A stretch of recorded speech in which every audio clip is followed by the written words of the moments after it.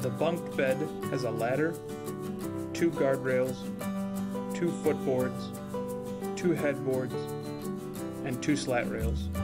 The guardrails and ladder are held on by a bracket and 2 screws. Remove the brackets and take off the guardrails and ladder.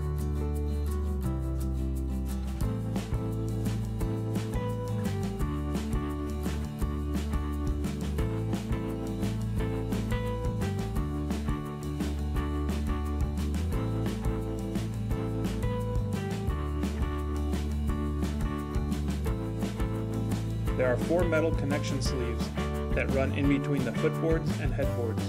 With the second person, unbunk the bed. You'll need to lift up about 3 inches to clear the connection sleeves. Remove the connection sleeves. You now have one bed that has 2 headboards and one bed that has 2 footboards.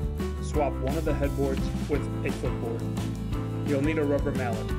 Tap up from underneath on the slat rails to loosen them.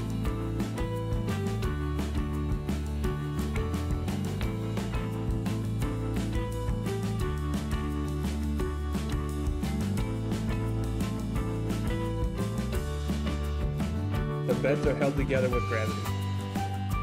There are no screws or bolts needed to build the 2 standalone twin beds.